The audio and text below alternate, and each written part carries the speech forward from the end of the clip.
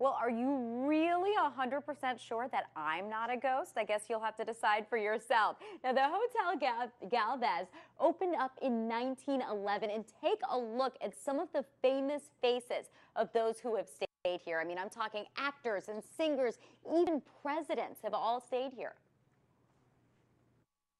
Legend has it war hero Bernardo de Galvez still runs the Hotel Galvez. And if you want to take a selfie with him, you better ask first. So we should not ask permission. Well, yeah, let's be the rebels Let's that we are. bad. Melissa Hall has been working here at the Hotel Galvez for 5 years. She's angered her fair share of spirits. Something came up and bear hugged my leg. It was one of our children. And like I said, it was the most intense thing I've ever felt in my life. I looked down to my left and nothing was there. And I looked over to my right and nothing was there. Our housekeeper was coming up the hallway and she looked at me and she says, "Ghost, ghost."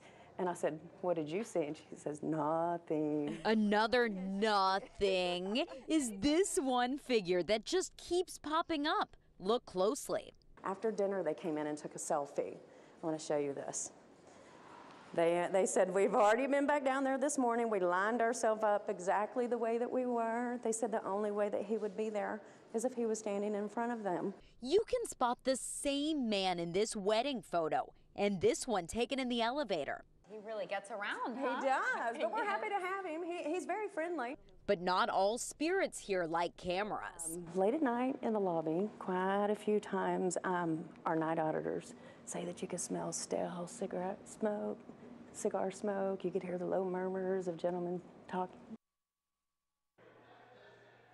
And the hotel is offering ghost tours from Tuesday until Friday every week during the month of October. We've got a lot more information on our website. Just go to abc13.com.